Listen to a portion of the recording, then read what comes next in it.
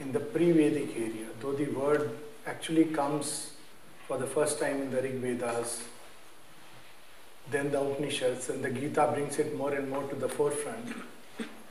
And now the word has become so common, a household term, that the laptop that I just got yesterday as a gift of grace has the word yoga written on it. And the more interesting part was that it is in competition to another laptop which goes by the name of Zen. So yoga has entered a very competitive market. Nevertheless, it is, today we see a whole lot of varieties of yoga.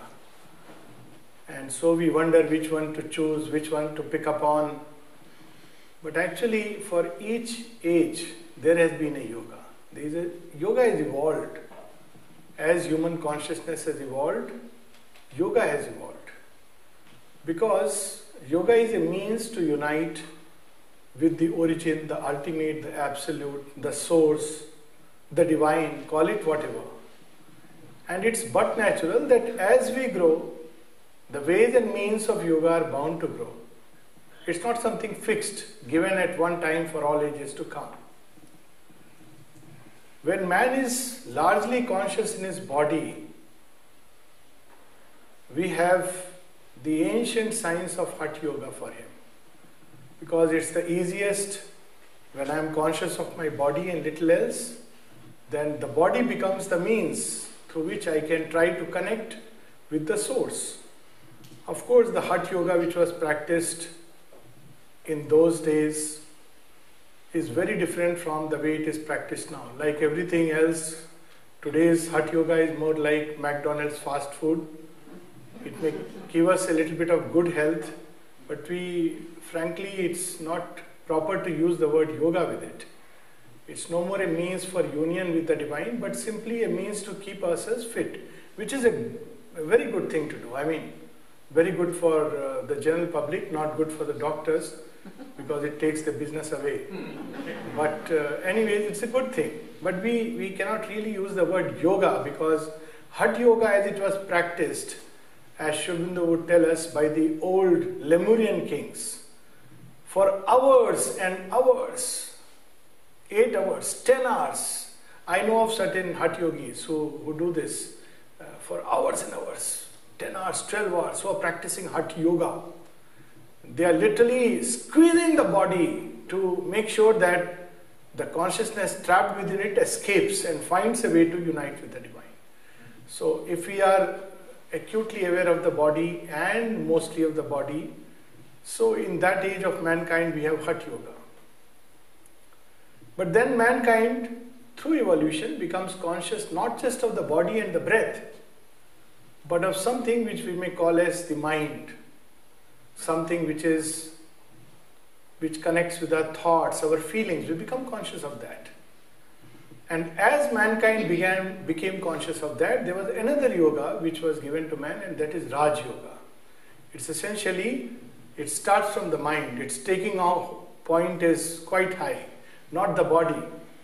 It comes back to a mastery of the body, but through the mind. It can dispense away with elaborate asanas, etc. Though what we see today as Patanjali's system, actually it's not really Patanjali's system. He simply codified.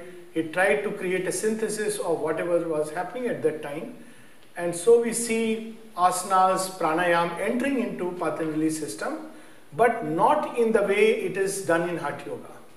It is mainly to make sure that the body is stable enough so that one can sit or be in a particular position for a long time comfortably. And then its taking off point is the mind. So the yogin in Raj Yoga starts with the mind and not with the body.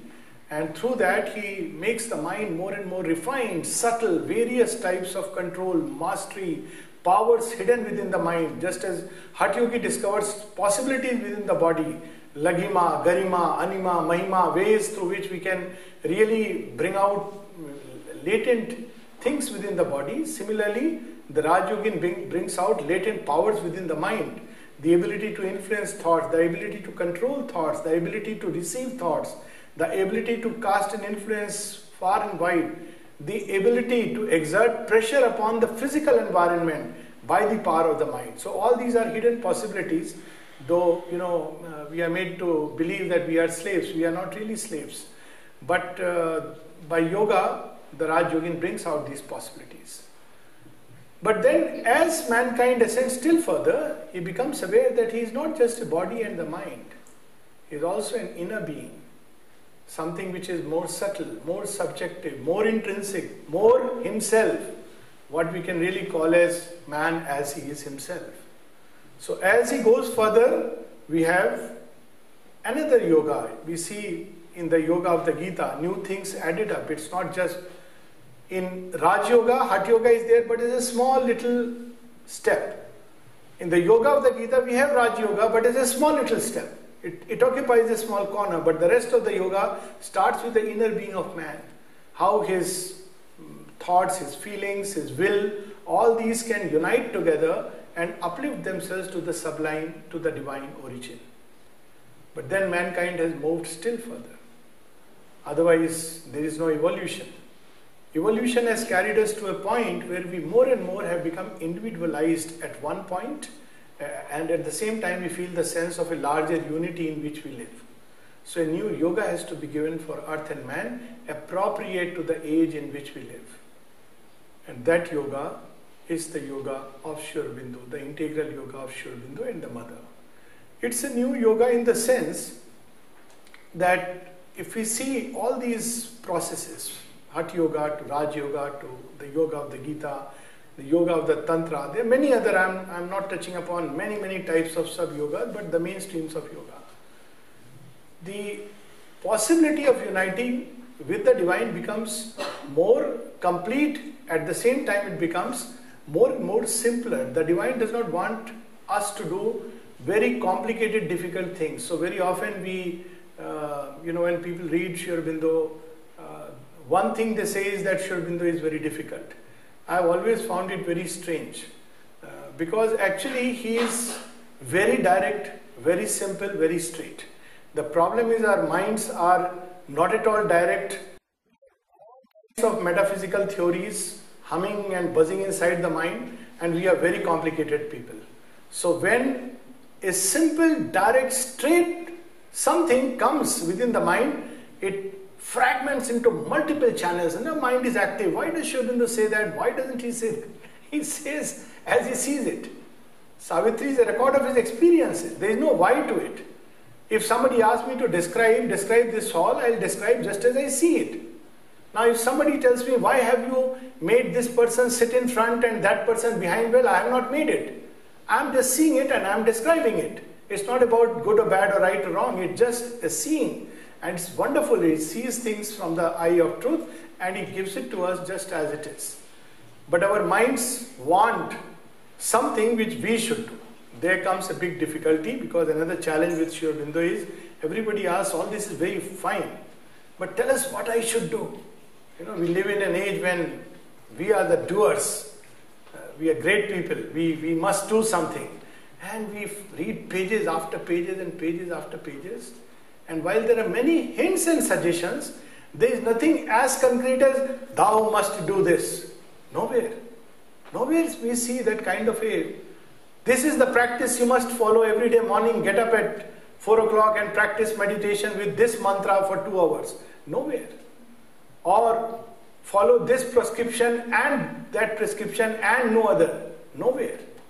There are many hints and guidances and suggestions. And what is the reason?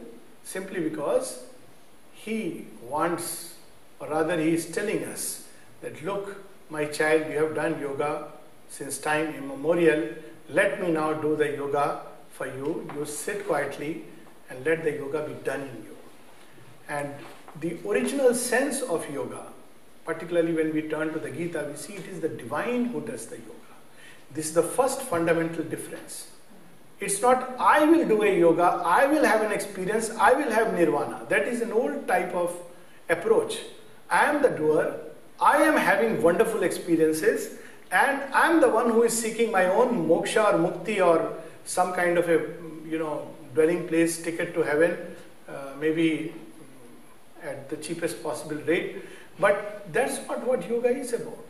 Yoga is done by the divine, and through this power of yoga, he is lifting everything up towards him through a progressive transformation. So what does man do? Does he do nothing? Well, what man can do is man can collaborate. That's what the mother said, he can collaborate. So the practices of yoga begin to change. It's no more that I will do this method, but what I can do to open myself to the divine working. For instance, one of the practices in yoga is to quieten oneself. So why quieten oneself? Well, the example is very simple. In most households, at least in Indian household, it's a familiar sight. Mother is cooking some nice meal and the child is busy playing outside. And if the child comes into the kitchen and wants to cook, mother says, no, you take your bath, wash your hands and feet and then come. I am preparing some dish for you. So if we start meddling, it becomes a problem. So we are taught to quieten the mind. Now how do we start meddling in the yoga of the divine? We begin to raise all kinds of issues, doubts, questions, analysis. Our mind is full of all kinds of thoughts, systems, theories, philosophies, notions, and all this interferes with the simple, direct, luminous action, direct action of the divine in us. So when we quieten the mind, the action becomes more and more powerful. It's as simple as that. Any method, any technique is good enough. One of the simplest ways to quieten the mind is, of course, Savitri. Read a few lines. As we were saying, it's beyond time and space. It blows the lid and quietens us. So, quieten the mind. Then there is quietening of the vital. Again, if the vital is too active, restless, how will God's power work within us? There is a small little story that a man was suddenly surrounded by a bunch of goons. So he didn't know what to do. So he called Lord Shiva. Shiva, Shiva, Shiva. So now the scene shifts and Shiva gets ready with his, trident to help his devotee. So his Shakti, Parvati, mother, she asked, where are you going? My devotee is in distress. And as he steps out, he returns back and sits back into meditation. And she says, what happened now? He says, no, he has lifted up his own lathi and he wants to fight it out himself. So, he doesn't trust me enough. He says, God knows when will Shiva come. My stick is good enough to chase these goons. Now, this quietening of the vital is so that we allow the divine power, the divine grace to work within us. Most of the practices, surrender, equanimity, if we really see their essence, basically they are ways through which we can collaborate. We have a very interesting Indian term for it. There is yoga which the divine does, and we have to do Saha Yoga. And it's conjured in a beautiful story of Nara and Narayana, the two ancient yogis, where they come together and fight out in this world. The divine does, and the Nar, the human portion, has to become an instrument. He has to become receptive, open, quiet, surrendered. And then the yoga proceeds in him. So this is one of the newness that Sri Aurobindo actually brings the ancient truth of yoga into the forefront. And that is the reason when we read through Sri Aurobindo, we see things like open to the mother. Now, people get very lost. What does it mean, open to the mother? When young people go to ashram, and all of us had the same experience, at least I had one when I, reading through synthesis, I asked a very old sadhak. I said, so Sri Aurobindo emphasizes a lot upon the will, isn't it? By your own willpower. He said, no. Sri Aurobindo speaks of surrender. Now, even now this is, if you go and ask most old sadhaks in the ashram, how do you do this yoga? They will say, take mother's name. So, most young people are very dissatisfied because what is this, take mother's name? There must be something I must do. Then they start asking indirect question, okay, tell me what time, how much you meditate? So he says, no, I go regularly for my work, morning this time to this time. When someone asks Sri Aurobindo, I want to come to ashram to get a mantra from the mother. Sri Aurobindo said in his characteristic unconventional way, the mother does not give mantra, she gives work. So, again, people don't understand what is this by doing work in one of the ashram departments. How do you do yoga? You must be having a practice. And then sometimes they begin to feel there must be some secret practice, because they are not telling us. Now, this is a secret practice, and that practice is to open to the mother. Just to open in whatever way, calling her name, looking at her picture, by reading something she has said, by reading Sri Aurobindo, by simply remembering her in the heart. It's as simple as that. So if we really look at the whole evolution of yoga and Sri Aurobindo's own yoga in that whole context and with the background, basically the divine wants to make the yoga more and more easy for us. So one thing we must get rid of from our minds is that it's very difficult. The yoga is very difficult only in its aim, but the yoga is very easy when we look at the method. These are the two different things. It's difficult in the aim because Sri Aurobindo speaks of mankind reaching a crucial stage where not only the soul but even our nature can engage in yoga. This is, taking that example of, Narad, that we have the instrument and we have somebody who plays the instrument. So imagine a master singer who has, or let's say master musician, who has learned the best possible music, the highest possible music, maybe celestial musician, but if you give him a block of wood and say, take out the music, now he'll say, yes, I can, but I'm limited by the instrument. So yoga up till now has been for the soul. That's why it has become an individual yoga. The individual engages his own soul, ultimately arrives at a state of beatific nirvana, and that's the end of the story. But nature, which is universal, remains as it is. But mankind has evolved. Its nature, our nature can engage in yoga. And it's a big thing, because if nature engages in yoga, it's universal. Souls are individual, but they can enter into a state of universality. But nature, every movement of nature is universal. Though we live in this illusion of an ego identity that, this is me. But actually, if you really take a hard look, we'll say that everything is found in everyone else. There's a very nice little couplet by famous mystic Kabir, saint. He says, I started to see evil in the world. And he puts it first, the original flavor of Hindi, Bura jo dekhan main chala, mujhse bura na koi.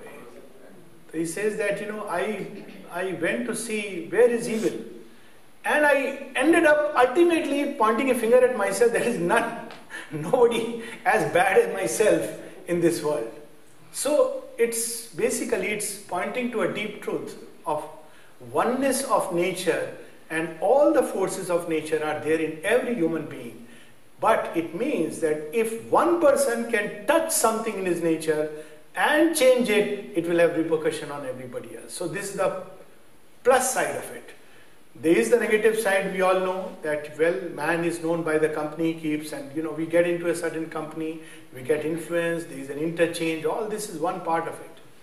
But the other part is that if I can change one element in my nature, then it has repercussions on everyone else, and that's how this yoga becomes a collective yoga. Collective yoga is not by the gathering of number of people. It's not that if there are 1 lakh people, then we are doing more collective yoga than if there are 1,000 people. One single person can engage in collective yoga without a second person by his side. If he works upon his nature, because nature is universal. And if each of us can sincerely engage with ourselves in the transformation of whatever little bundle of nature given to us, it will help with everybody's evolution. So this is the task that this yoga engages in. So this is another new element of this yoga. Now, the third aspect of this yoga is, as we said, that normally we think we are very anthropocentric, so we think about man. Man is the beginning and man is the end. Man does yoga, man gets nirvana, and then it comes to me, not even others. But yoga is taking place in the earth. All evolution is the result of a secret pressure of consciousness from within to emerge. And new forms emerge, new possibilities emerge, new things happen. And if I were to recount the whole history, I'm sure many of us know, it's amazing the routes that evolution takes. Many people who read Sri Aurobindo and the Mother and they talk about new creation and they begin to wonder, oh, but where is the new creation? Where is the new man? And I would suggest, let's read the history of evolution of man himself. 1 lakh years, according to whatever data we have today. When the first man emerged, he was so much like the beast. He was not even standing erect. And there were 9 abortive species. Some of them were very prominent. It looked like they were the final ones. The closest ones being Neanderthal and the Cro-Magnon man. They fought with each other. They fought. They destroyed. But ultimately out of all this, today what we have, Homo sapiens erectus, has emerged out of that process. So we have just started on a new venture of a new man. It may take maybe 1,000 years, 2,000 years. What does it matter? It's a wonderful project to be engaged in, and that's what Sri Aurobindo speaks of, the transformation and the emergence of a new species or a new race or a new humanity, or what the term which I prefer most is a divinized humanity, because then it takes care of all the other superlatives, because otherwise there is a tendency to feel that it's an elite club. It's not an elite club. It's, in fact, the elites are the most difficult people. I'm not talking of elite in the true sense, but there is a kind of feeling that I'm an elite and it's very difficult for them to engage into yoga because they are so self-satisfied with themselves. No wonder Christ said, it is the meek and the weak who shall inherit the earth. It's so true, because the meek and the weak feels the need of the divine. Those who feel that, well, I have everything, they are maddened in their own pride, and they don't feel they need anyone else. And the result is whatever we see today. So yoga is taking place in earth. It's an evolutionary journey. But the difference is that man can consciously collaborate.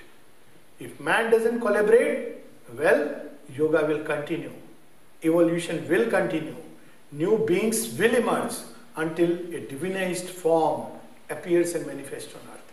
So we must know that there is an important role that man has to play, but we must also remember that our importance is of relative importance. It's not an absolute importance. The creation, the work of God does not depend only upon us. It's an undertaking taken by the divine. If man doesn't collaborate, he moves out of the way. Dolphins evolve along the sea. They are very close cousins, just as if, that's a backup plan of God. If man doesn't, they're ready, very fast. There is a lot of space, no issues about traffic jams, no fuel crisis, and they can evolve into very conscious beings, absolutely divinized being. What prevents? So we should not, believe that creation depends upon earth, earth depends upon us, and even sometimes we believe God depends upon us. No, He has His own ways. But it will be wonderful if we can become conscious collaborators. Why not? Why should we go through all this kind of mass destruction which happens every time humanity reaches a point and then collapses? The Mother speaks about it, that 6 times there have been massive deluges and mass destructions upon earth. And this is the 7th creation. Once again, mankind is striving, trying to evolve, go beyond itself. And it will be a pity if mankind crashes back and has to start all over again, because it's not at all a good state. So let us make our choices and consciously collaborate and participate. And that's where we see the beginning of Savitri. Savitri, in fact, begins from one such cycle of creation. Now we may say it's the beginning of creation, or we may say one such cycle of creation. And it looks like it's one such cycle of creation, because Sri Aurobindo describes that creation has plunged into darkness, but there is in the darkness something like a faint remembrance which is stirring inside. There is nothing called as absolute darkness. There is something inside, like a remembrance, like a cell which has forgotten itself, and it begins to stir and move and emerge and come out and evolve, and eventually it receives the touch of the divine. That's the beautiful journey. We shall read in detail tomorrow what this journey is about. It starts from that. It's a wonderful story. It starts from my own story. Very often when people write autobiography, so they write from, well, I was born on so-and-so date in so-and-so place. That's not a biography or autobiography. That is silly. We should be able to say, I am millions of years old. Mother said this when she was asked, said, my child, I am millions of years old. And then she adds after a pause, and I am waiting. We should be able to say that. Maulana Rumi, the great Sufi mystic, he was told, aren't you afraid of death? He said, why should I be afraid of dying? When I died as a stone, I was born a plant. When I died a plant, I was born a tree. When I died a tree, I was born a bird and a beast. When I died a bird and a beast, I was born a man. Why should I be afraid of dying? Yes, we have to forego the humanness for the divinity to emerge. But this foregoing is not in the sense of annulling. This is the other message of Savitri. Yoga is not divorced from life. It's not an annulment of the human, but an upliftment and ultimately, eventually a transformation of the human into its divine equivalent. So we lead our life as it were on two planes. One is very, very human, earthly, and we are, we speak of our life as I am born so-and-so place, and then all our life we are trying to defend it. Somebody has very beautifully said, this, that, when we are born, someone gives us a name, somebody gives a surname, and somebody gives us a religion, another person gives us a holy book, and all our life we are trying to defend it. But we didn't choose for it. What's my choice? So, as we grow, as we evolve, we must discover what is that original religion, if I may say so. It's not even humanity. Our original religion is that we are all divine. By the very fact that we have emerged from it, we are divine. There is a tradition in India that when somebody takes to yoga, so he's given a new name. It's very interesting. So before the name, often they will use the word Swami, but that's not important. It's about that we have to become master of ourselves. But the surname is dropped, a name is given, and after the name there is a common surname which is added. What is the surname? Ananda, Vivekananda, Nikhilananda, Ranganath Ananda, plenty of Anandas. That's our real surname. That's our identity. We are children of bliss, children of immortality, and we are begging for scrapnels of joy and pleasure and happiness from here and there.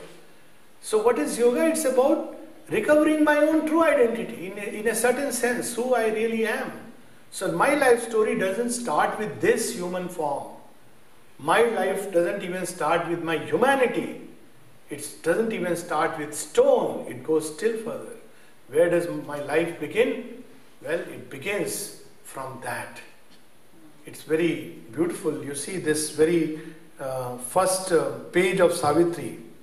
So very often, well, it's about my life. All life emerges. And if we see the symbol even in human life, where does it emerge from?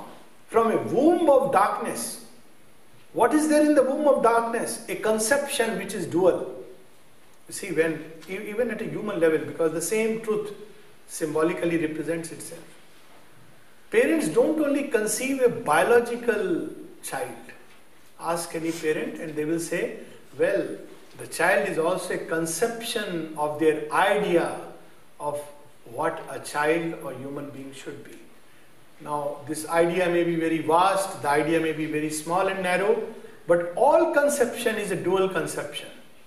It is material and it is ideative. Are a dual conception. We are a body and we are also a divine idea, the real idea, something which the divine wants us to be. And that real idea, that divine idea is there within us as the original blueprint, the seed, the original script of the divine. And what is that real idea which is there in all of us is the supermind. It is the real idea, original truth, what we should be and what we should manifest. So why doesn't it manifest easily? Because the script gets Very often, olden times there used to be court philosophers. So they were very, very talented people, very erudite. But what was their task? Their task was to write very nice poetry which would please the king. So all their talent, all their intelligence, all their capacity is being diverted into pleasing the king, and therefore the poetry becomes something small. Similarly, with our own life, there is a divine script within us, the real idea, but it gets unfortunately channeled wrongly, diverted wrongly by the ego into pleasing ourselves or pleasing those who would satisfy my ego. See, there are very beautiful, simple practices which the mother gave. One of them being, we are not here to please ourselves. We are not here to please others. We are here to please the divine. What does it matter? What opinion I have about myself? What does it matter what opinion others have of myself? What does it matter what opinion I have of others? It is irrelevant. What matters is what the divine thinks of me. I am not using the word judgism because he does not judge. He is himself playing with himself. He does not judge. He sees, he knows, he loves, he acts. This beautiful line in Savitri, when death tells Savitri that, if you know, then you would cease to love. What are you doing? And she says, I see, I love, I act, and when I have loved all, then I shall know. It's in, when we discovered that secret oneness. So this is the story of us. Where does it, just as we start from the womb of darkness in which we have no identity, similarly we start from this womb of darkness. We have these lines, Book 1, Canto 1, the symbol dawn. It was the hour before the gods awake. Across the path of the divine event. You see, this symbol applies at so many levels. It was the hour before the gods awake. Who are the gods? They are powers of the divine. What do? Every function, from the thought of the mind to senses to feelings, everything is eventually traced back to a god or a power or an aspect of the divine who motivates them to function. It's very interesting, and we can understand it in a very simple way. Actually, I had this revelation thanks to the lovely journey in the car, and I didn't share it in the car, but I can share it now. There's some very nice, cute little dolls in the car, some puppy, some, and as I was holding these dolls, and all of us actually, and then I was putting inside, and we all must have experienced it. Don't we feel it has become real and it's like, extension? It cannot speak, it doesn't do anything, but something of my consciousness animates it. We may not realize it, but it's a real relation which we form. It's our consciousness which makes the doll come true, come alive. People as children know this very well. That's how, they form attachment. But when we grow up, we are told this is inanimate, that is animate. It's not true. There is nothing non-living in creation. We can form a living relation with everything. So similarly, there is this one consciousness which informs all things, beholds all things, and by its beholding all things, it animates it, makes it come alive, makes it grow. Very nice line in Savitri. Beholds the icon growing by its gaze. Icon, it's a symbol. It looks, and as it looks, it pours and it makes it come alive and grow, and then it forms a relation with it. So, it's God's awake. Now, that's before any faculty has woken up, before any function has woken up. And also we can say it's the first stir of creation. Neither there are the gods, nor are there the titans. So this story applies at many levels. Individually, we experience the same event every time in our life. That we are born from the womb of darkness and before the gods awake. Nothing is functioning, just the heart is beating. At one point of time, even heart is not beating, and slowly the gods begin to awake. It's also the story of the origin of creation. In India, it's immortalized through a tradition that every day, morning, sometime between 2:30 or 3 o'clock till sunrise, it's a period called as Brahma Muhurt. The stillness. The gods are sleeping. So who is awake when the gods are sleeping? The yogin is awake when the gods are sleeping. Why? Because he alone can go beyond the gods. Even the gods have not yet started their rounds, but the yogin is awake. It's a very beautiful symbol. But that apart, so see how many levels this symbol works across the path of the divine event. Now much has been written about this divine event. At the most outer level, it's the event that is going to take place on this day when Satyavan will die and Savitri will bring him back to life. It's a divine event. Why? Because death is an everyday event, but immortality is not an everyday event. It needs a divine intervention. At another level, deeper level, vaster level, the divine event is creation itself. Look at how beautiful Sri Aurobindo, makes it. We are taught that to do yoga, you must shun creation. You should stop loving creation because God is other than this creation. This is world, that is God. But if creation itself is a divine event, why should I seek mukti or individual nirvana? I would rather love to work for him, serve him. He is here. In this piece of mud, he is there. He is there in the human heart. He is there who flies in the bird. He is there, beautiful, that poem of Sri Aurobindo, that poem, in the blue of the sky, in the green of the ether. Whose is the hand that has painted the glow? When the winds were asleep in the womb of the ether, who was it raised them and bade them to blow? So he is there in every element of creation. Creation is a divine event. We need to realize it. We need to recognize it. By running away from creation, we cut off one whole side of divine working. And while we may get individual nirvana and be happy with it, at another level we may say, maybe in the divine size, that, oh, thou selfish one, you too were seeking only nirvana. There is something more than that. So creation is a divine event. Yoga is going on in creation. The huge foreboding mind of night alone in her unlit temple of eternity. There is a state of darkness, utter darkness. Just as when we are in the womb, it is an unlit, but look at the next phrase, temple of eternity. What is creation? It is the temple of eternity. What we have to do? Light it up. And where is the light? In our own heart.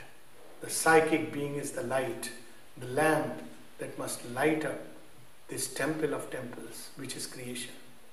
My own body is a temple and it must be lit up with the psychic being. So, but it starts from this phase when it's unlit. Lay stressed immobile upon silence march, almost one felt, opaque, impenetrable. In the somber symbol of her eyeless muse, the abysm of the unbodied, infinite, a fathomless zero occupied the world.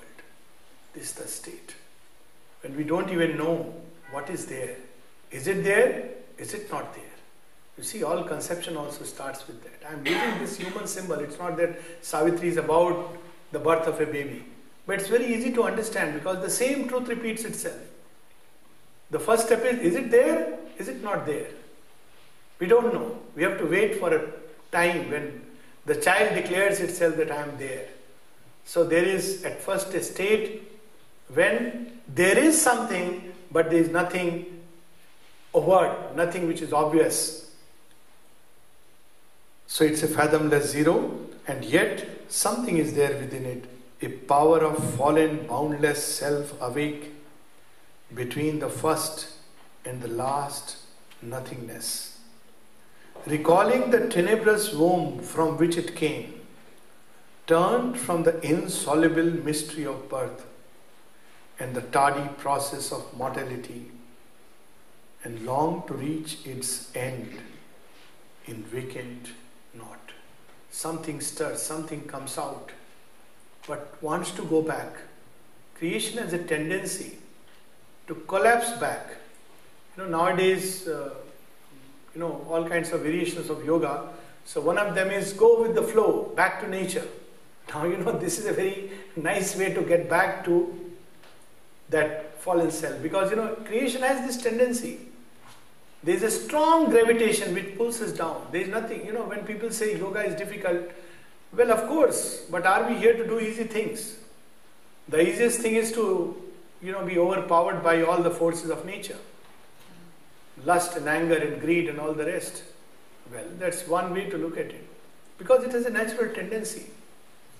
So long to go back into the vacant knot. But, and there is a but, thankfully, as in a dark beginning of all things. So we should not be afraid of darkness. Sometimes in our personal life, sometimes in the life of creation, sometimes in the life of a nation or a collectivity, we experience darkness.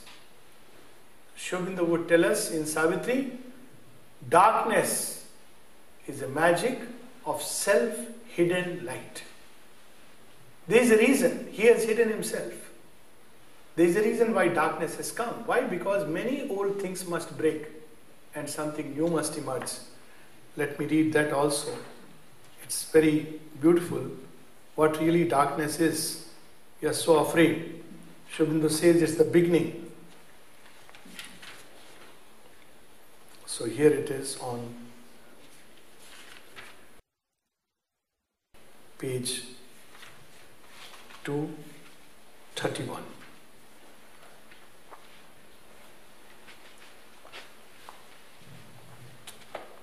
So, one of the things that we see unique about Sri Aurobindo's yoga, why he could reveal all these things to us.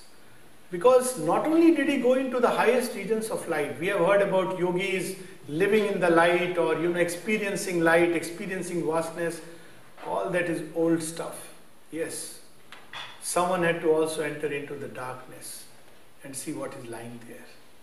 Someone had to go there and wake up that power which was hidden inside the darkness.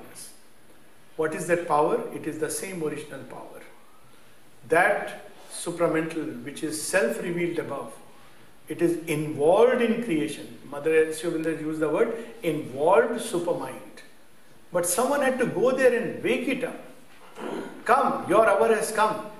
Even now, it is throughout the history, it is supermind that has acted. It's the original power of creation, the original wisdom, but always through many, many layers and wheels, never its direct action.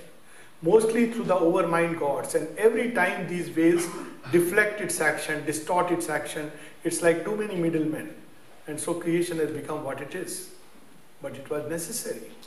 Now the time has come for all the middlemen to be removed away, so that we can directly have our own experience of the divine, not just in our souls, but even in our bodies. So he goes into the darkness, Sri Aurobindo. There are many unique things about Sri Aurobindo's yoga, which as we go through the days we will discover. One of them is this. So what does he discover there? He is sharing his discovery with us. He saw in night the eternal's shadowy veil. This one line is enough to liberate us. Don't we experience darkness sometime or the other? Imagine that when we experience darkness, we remember this line and we say, oh, you are hiding behind this darkness? Life will change. I can assure you life will change. When we look inside and say that it's not just the darkness, behind the darkness is the smile of the beloved, life will be very different. So he's sharing our discovery, his discovery with us. He's telling us not to be afraid of darkness. People are too much afraid, so they run away from earth, run away from creation and give it the sanctified, hallowed name of yoga. Earth is Maya, world is Maya, God is truth, let us run away. But Sri Aurobindo says, wait, perhaps you have not looked enough. If you look deeply, you will see Earth is not Maya, she is a goddess. She is bearing all this load of creation because she must give birth to a divine possibility. So we will love her. He saw in night the eternal's shadowy veil, knew death for a seller of the house of life. What is death? It's a transition. Why are we afraid of transitions? Haven't we had several transitions? The first transition when we are born, big transition. It's a bigger transition. Because, as the mystics know, there is life beyond death, and suddenly it cramps down to a small little fragile limbs. It's a transition. That's why perhaps the child cries, what has happened to me? Then we transit from infancy to childhood, childhood to adolescence, adolescence to adulthood. All these transitions are difficult transitions, painful transitions. Adulthood to middle age, very difficult transition. Adulthood, you are in control of everything. Middle age, you must know that you are not really in control of everything. You must understand you are entering your now another zone. In ancient India, there used to be this, now is the time for Vanprasth. Meditate upon the divine and let the youth come forward. Then you transit from middle age to, old age is time when we re-evaluate all our life. Then we transit into what is known as old age. It's another season, another mood of life. And then we make yet another transition through the door of death into another kind of life. Mother says, human beings have this strange tendency of separating the living from the dead. She says they mingle together. But human beings don't understand. They live in frightful ignorance. So they say this belongs to the living, that is the dead. As if they don't exist. So he says, knew death as a seller for the house of life. Life alone is. In destruction felt creation's hasty pace. We are often appalled when we see the sight of destruction. In India, we are taught this through a very simple story, and that's the story of Mahabharata. So Mahabharata saw the destruction at a catastrophic, scale. Large scale, beyond all the Kshatriyas are destroyed. Same with Homer's, all these warring races, adults, men, they are all destroyed. And yet Sri Aurobindo says that through Mahabharata, Sri Krishna saved India and saved the world. How did he do it? For that we have to get rid of the sense of the immediate and look behind and look beyond what is happening in our immediate environment. There is something deeper. That deeper wisdom we must get. He will reveal us in Savitri in the secret knowledge. So new in destruction felt creation's hasty pace. That's why we have Kali. Kali is tremendous destruction, but she changes things. Kala, time, she is the lord of time. With one foot she changes all time. And in creation it is felt as destruction. It's creation's hasty pace. New loss as the price of a celestial gain. That's the law of yoga, law of all evolution. Loss as the price of celestial gain. Once again I am reminded of a small couplet. Someone was asked, what is love? And the mystic says, the stream of love flows in an opposite way. So what is the opposite way? He says, those who swim into this stream lose. Those who drown into it, they get across. So the smart ones are the loser ones. Those who believe, I am the smart one, I have fooled everybody. Doesn't know at what price. Whereas there is another truth which we often do not see. New loss as the price of a celestial gain. To lose what? To lose the ego. For what? For the divine. Very much worth it. To lose littleness. For what? For true greatness. Not what men applaud as greatness. To lose our smallness, our pettiness, our lower nature. For the sake of what? for a higher supernature that waits for us on the peaks. Why should we lose it?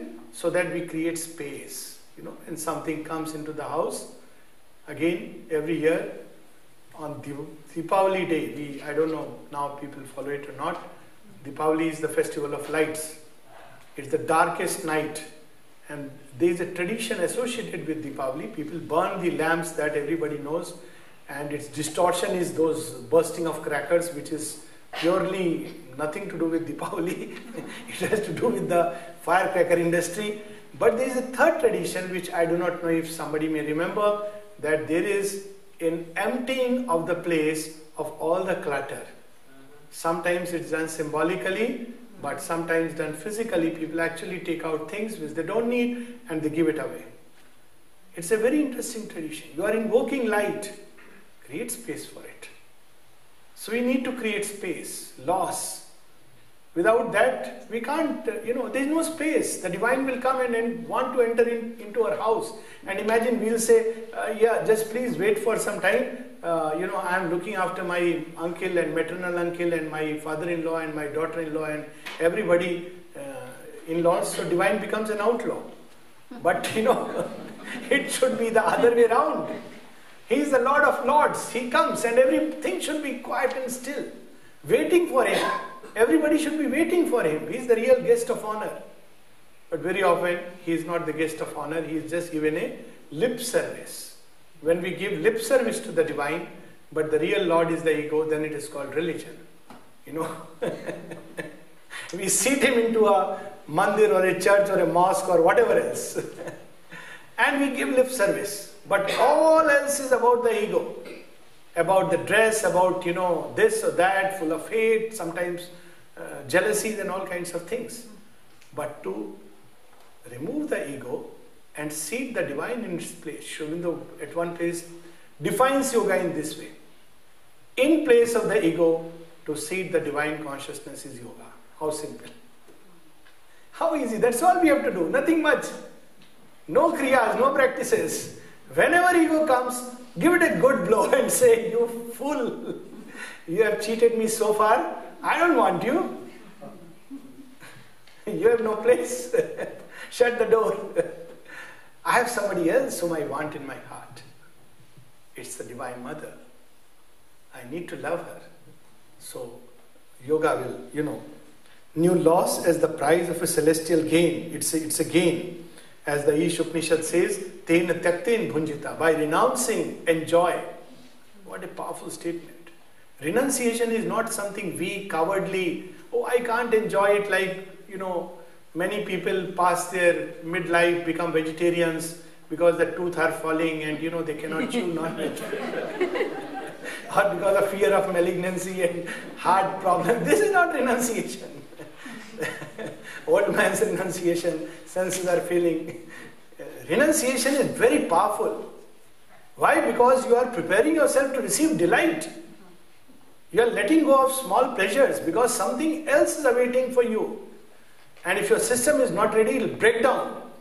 It's the delight that is at the back of everything. Little joy can turn us crazy. Imagine the delight. So loss is a price of celestial gain. See, every line is a sutra for yoga. And then finally, and hell as a shortcut to heaven's gates. This, I must say, every time we experience, and the last experience was yesterday, when in Heathrow they told me, your flight is cancelled. So, bad news. The good news was it is rerouted through DC, and I immediately thought of Sergey. I said, wow, I have good company. So, I tried calling you, but the phone couldn't go through, so I called up. So, it's all right. Everything is a journey. It's part of the journey. So the lady was very apologetic, saying, we are really sorry, and, we are sorry about all the trouble and problem. I said, no problem at all. I was really feeling that everything is, the joy of the Divine Mother. So it's hell. Sometimes we make life hell not because it is so much hell, but by our thinking. Oh, it's so bad, it's so bad, it's so bad. Perhaps it's not as bad as we are thinking it to be. It's bad. It's not that things are not bad. But if we understand that it's a passage, hell is a passage.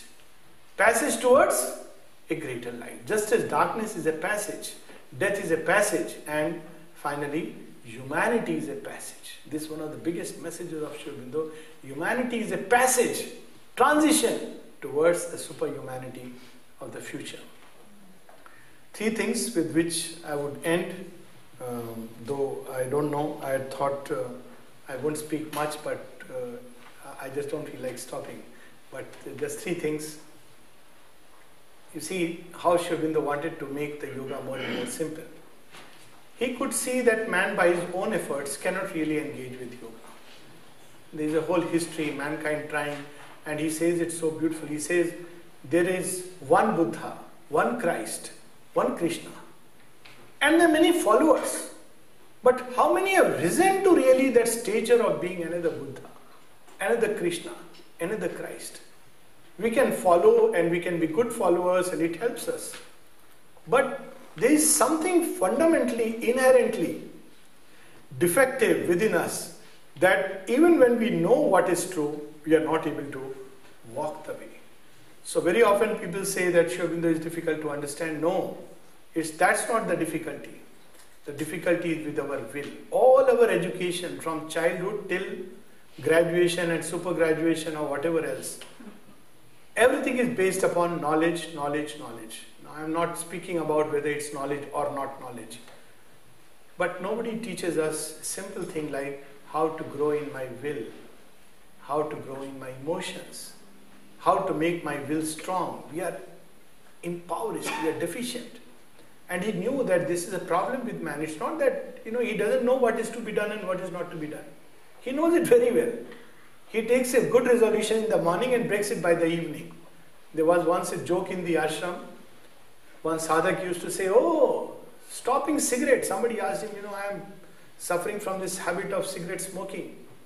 So he said, oh, stopping cigarette is very easy. Very easy, very simple. He said, what do you mean? He said, I do it every day. I stop it at night. So, I do it every day. It's very easy to stop cigarette smoking. Now, this is our predicament.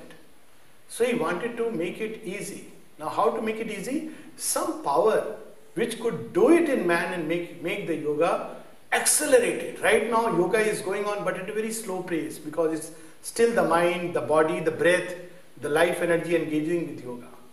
But if some other power can come and take over the charge of the yoga going on in earth, then it could move at a bullet train speed. And that power is the original power, the supramental. It has the blueprint, it has the knowledge, it has the power, and therefore if it gets directly engaged with earth and humanity, it can lead us fast forward. But that means power is there, but we need the tracks, we need the rails, we need the train compartment. So our body has to become capable of bearing the pressure of the bullet train. Earth nature has to have steady rails, it's not enough to conceive that there should be bullet train. We need all these equipment. So Sri Aurobindo's yoga is directed towards this paraphernalia must become fit and strong. In ashram, there is so much emphasis given on physical education. People often wonder. They come, they are looking for, meditation and meditation hall. And by chance sometimes or by design or destiny, they end up in the playground. And then they are lost with all the equipments, gym and all these things, and they wonder, where is the meditation hall? Because meditation, that's one process, it's okay. It has its place. But the real thing is that now we have to build our nature strong enough and ready to receive the impulsion of God. And Swami Vivekananda had foreseen it. That's why he said, give the youth, teach them to play football, let them have nerves of steel. It will do them more good than reading the Gita. Because it's there in the blood. But what is not there in us is the capacity to hold. Receptive adhar. So the supramental, this is the first thing. He wanted to make it easy. Then he realized man will not even make himself ready. He is so lazy. So he made it still easier. And that is the Divine Mother. She will do it for you. So what do I have to do? Mother would say, my child, give yourself to me, allow me to work in you, open yourself to me, I'll do the yoga for you. Mother, you will do everything? Yes, my child, everything. What do you expect from us? Nothing. These are her words. You really mean you expect nothing from us? How do you see us? I can't say about this because I expect nothing. I'll do the yoga for you. Makes it so easy. Now where can we find the yoga easier than this? But he also knew man is so hardwired by his ego that he won't even go and surrender and open. So Sri Aurobindo, what to do? You know, all the time he is like Buddha, concerned with human problems. So he is concerned with us. I can bring down the supramental, man is not ready. Divine Mother will do the yoga for him, but he will not open himself. So what to do? So the third thing which he did to make it simple for us is to gift us Savitri. So it's the age of technology and information. He will at least read the book. And by reading the book, at first he will think he is reading the book. Then the book begins to read him, influence him, come over him. And the book becomes a medium, an instrument to take him into contact with the consciousness of Savitri. And who is Savitri but the Divine Mother herself? Hasn't he said that it's not just an allegory? It is, they are living beings. They have conscious emanations and we can come in contact with them. And one means to come in contact is Savitri. So basically, he made it very, very simple. A whole yoga, practice of yoga, not as instruction, not as do it yourself, but simply read it. Read it and you will begin to open to the consciousness of the Divine Mother. Of course, there is a difference because when we directly surrender to the Divine Mother, there is the joy of surrender, joy of aspiration. But when we do it through the book, it comes later. There will come a time when we will ultimately give ourselves. But nevertheless, just reading this book, we think, oh, it's after all just a book. But slowly when we read it, when we plunge into it, then slowly it's like, you know, a wine that hits us after some time. And we are dragged deep and we begin to drown into its depths. In fact, if we understand Savitri, I'm using now something from the Ishopanishad, Avijñātam Vijanata, he who has the thought of it knows it not. If we understand Savitri, then we do not understand Savitri. If we enjoy Savitri, if we drown in its delight, if it's difficult to stop Savitri, then we are really understanding a little of Savitri. So let us close with some lines which reveal to us what really Savitri is. And as I said, everything is there in Savitri itself. You see, it's very interesting that the gift of Savitri, Sri Aurobindo gives to man, the final corrections version, considerably revised, particularly after the World War. The darkness, he had entered deep into it. And there was a truth hiding there. He brings it out.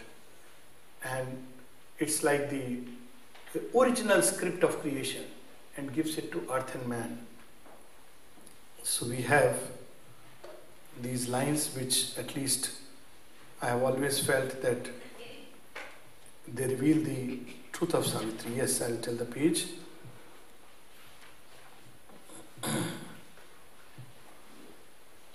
First, page 231, 4 lines.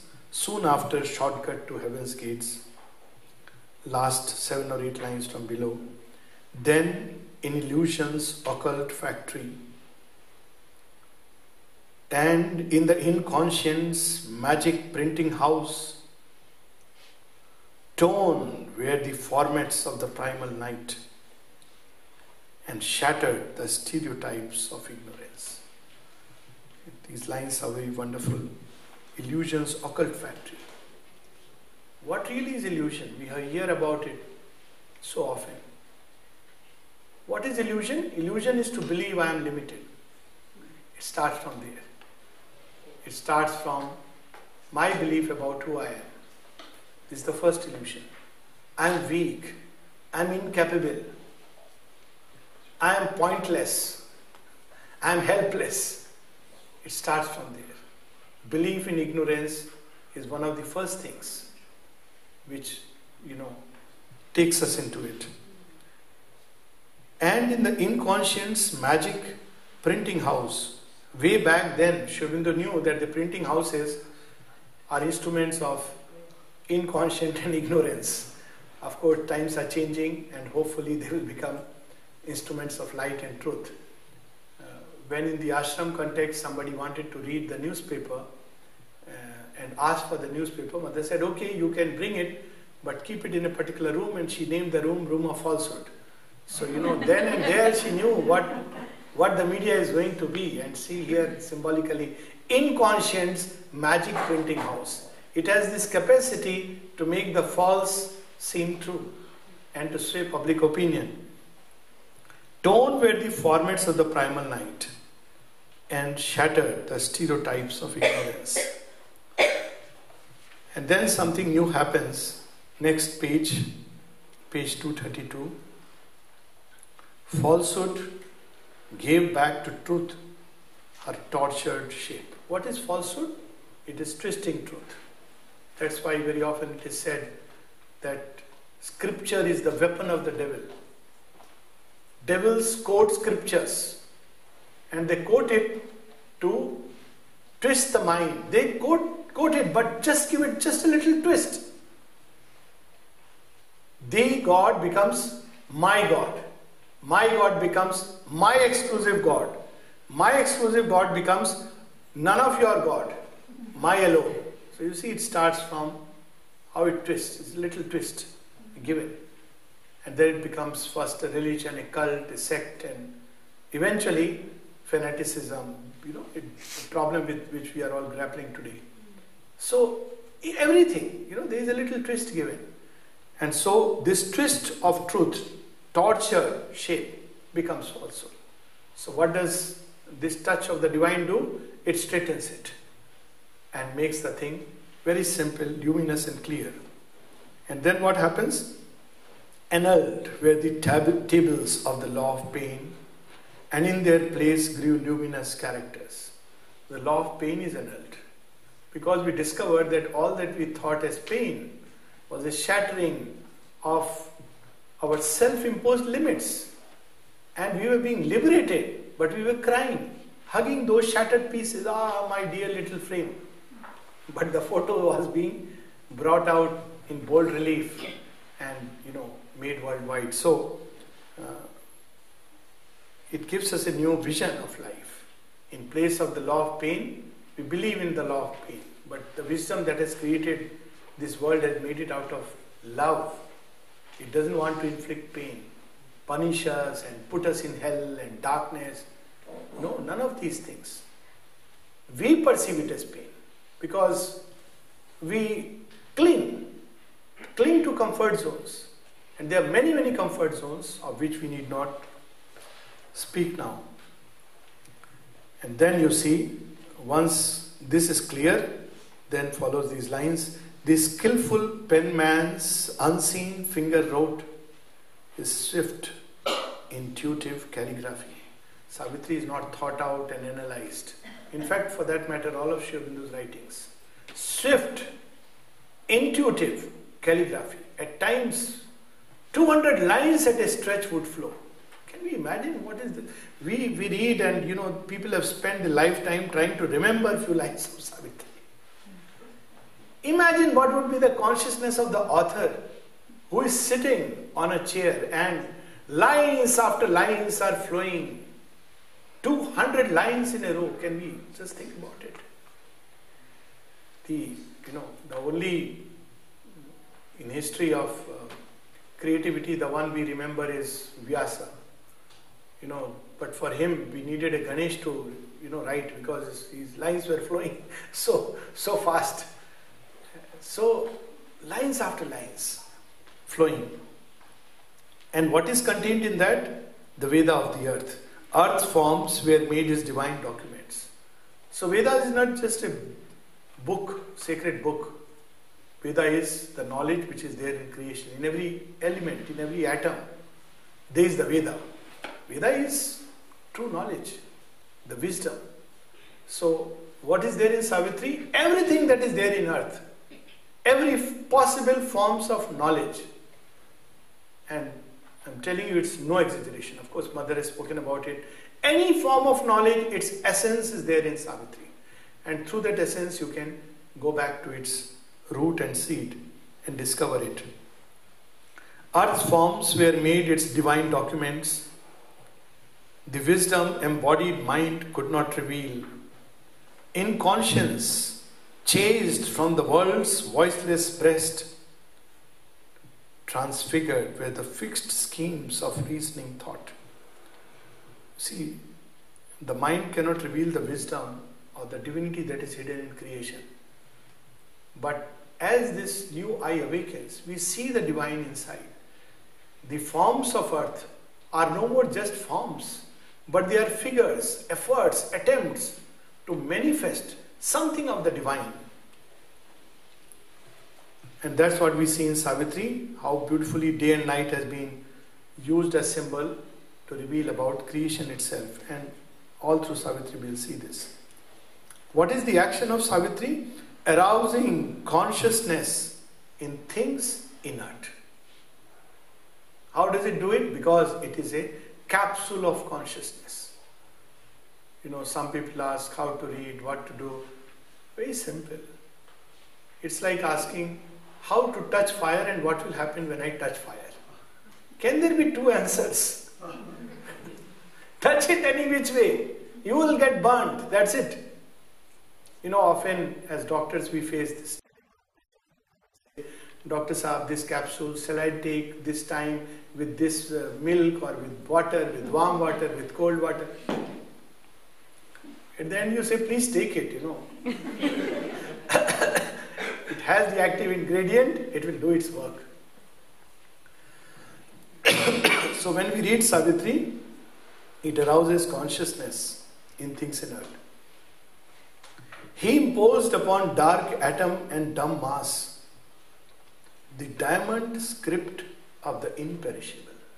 Another description of Savitri. Diamond script of the imperishable. I do not know. I wish and pray and aspire that humanity lives to see the crossover. But one thing is certain, whether humanity lives or not, Savitri will live. Savitri will remain. And even if everything was destroyed, I'm just taking an extreme scenario,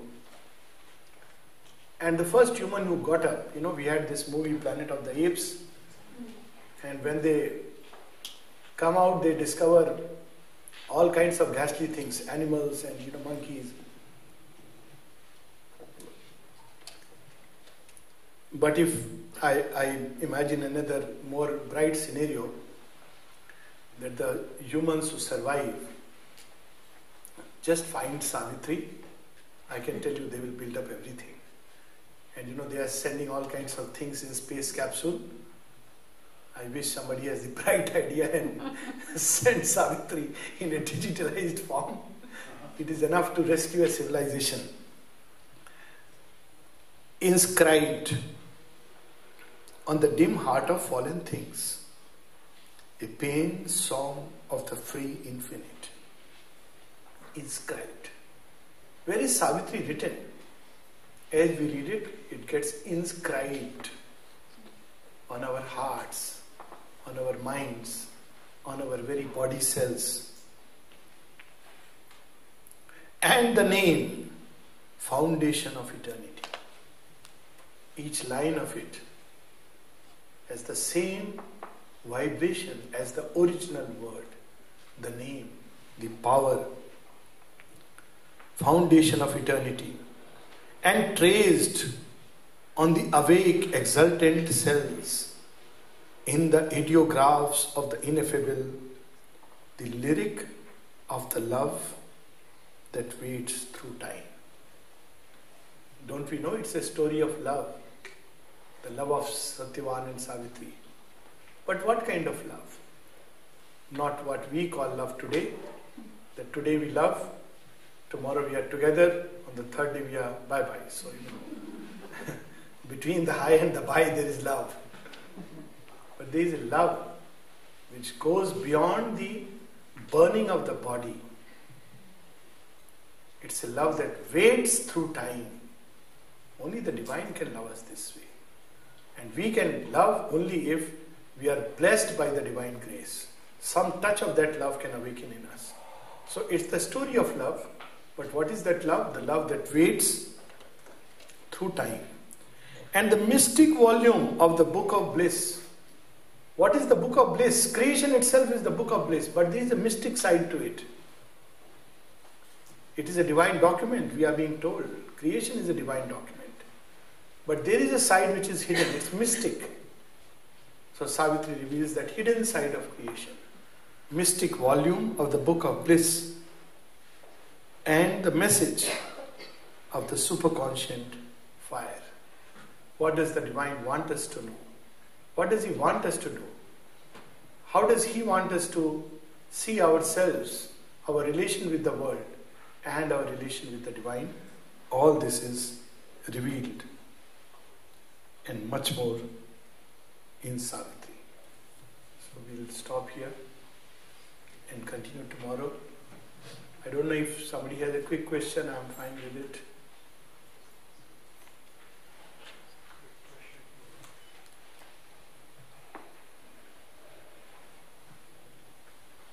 Okay, so we'll meet tomorrow morning.